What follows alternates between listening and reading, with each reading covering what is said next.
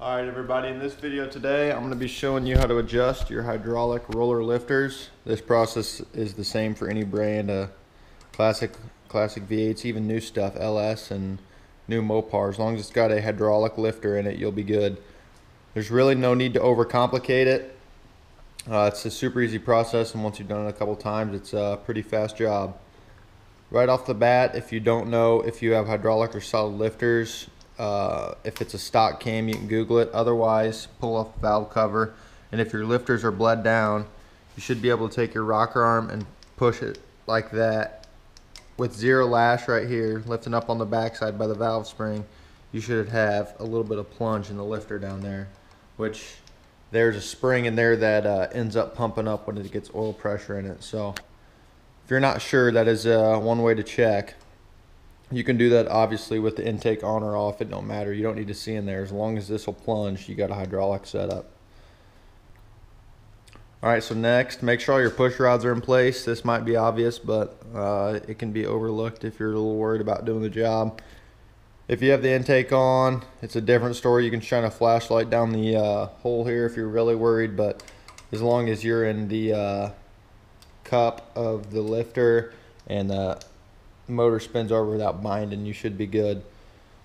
Next up though, once you got all these at zero lash, just hand tight with the poly lock all the way backed out, that Allen key in the middle, back it all the way out, and then just hand tighten all of them to zero lash. So I just grab the back of the lifter and I lift up till that play goes away, and that'll be a good spot to get us started on.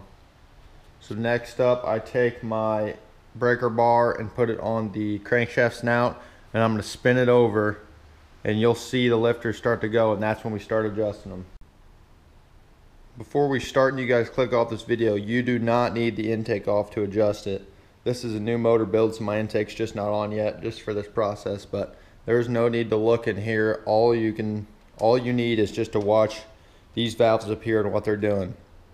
So got my breaker bar on the crankshaft snout. I'm going to spin the motor over to, you can pick a starting point. If you want to go to the firing order, you can. That's a good way to keep track. Mark the rockers as you go, as you adjust them. But your goal here is to adjust the intake rocker when the exhaust valve, intake rocker right here on a big block. You adjust the intake when the exhaust valve just starts to open. So when I spin this motor over on cylinder 1 here and I just see this rocker start to compress that valve spring, I'm going to adjust cylinder number 1's intake.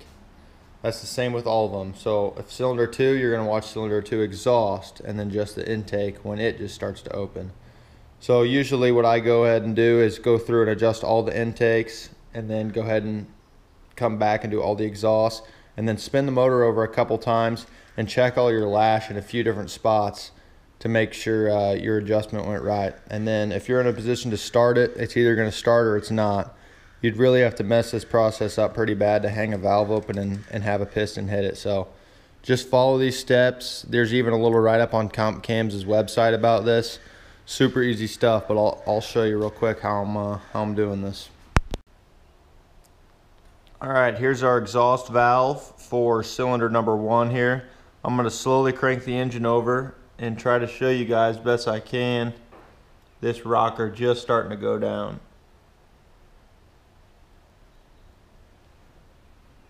You see that there, just that little movement? So now that the exhaust just started to head down on its stroke, we now know that our intake rocker and lifter, really it's the lifter wheel, but it translates up here. We know that it is on the base circle of the cam, so we can adjust this now. So to do this, our poly lock is all the way ran out. That's that Allen key there in the middle. Take this nut out, get us a little bit of lash, and then slowly tighten it in. I'm just very lightly grabbing the back and lifting it up. You'll feel that play in there. You want to get just to zero lash, a little bit at a time, which is right there. There's no up and down play in the rocker anymore.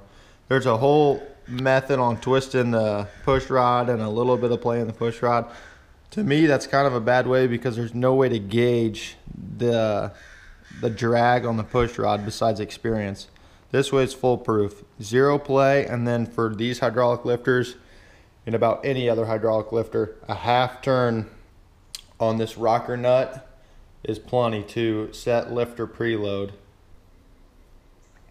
Now that I got cylinder 1's intake rocker right here at 0 lash, slip your wrench on it, put it at around 12 o'clock, and then put 1 half turn on it, and then while you're still holding it, come grab your Allen key and tighten the poly. I'm gonna have to put the camera in my mouth to film this.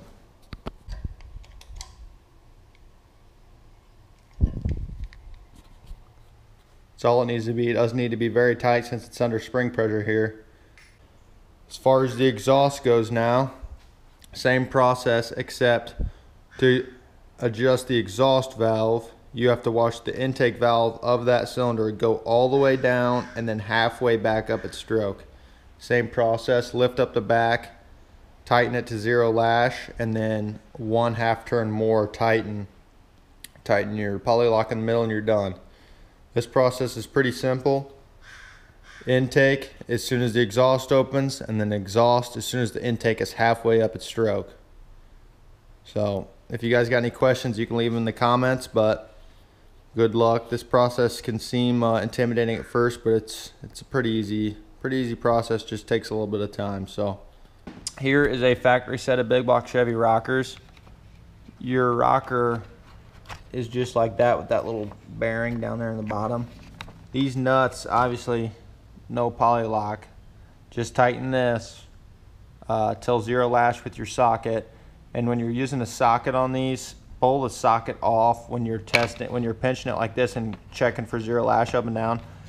Pull the socket wrench off, because the weight of that will kind of give you a false reading and make you think you're at 0 lash when you still got a little bit left to go. So make your adjustments, pull the wrench off, and then check for lash. And then a half turn pass, and obviously there's no Allen key in the middle to tighten it since these are not poly locks. But